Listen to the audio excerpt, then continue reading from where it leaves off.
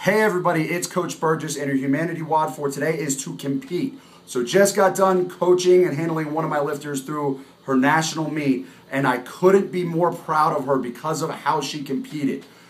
Things got a little away from her during her squats, and that's how a powerlifting meet starts. You get 3 attempts at your squat. She hit her opener, missed her second lift, and then missed it badly on her third. And she very easily could have fallen apart based on that, but she got it together and competed for the rest of the day.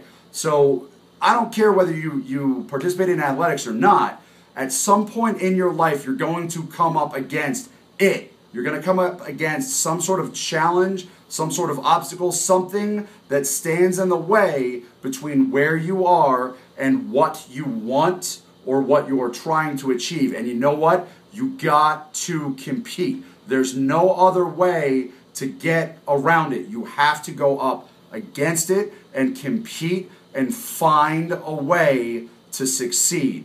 That's your Humanity WOD for today. Compete. And remember, if we take action, we can be the change we wish to see in the world.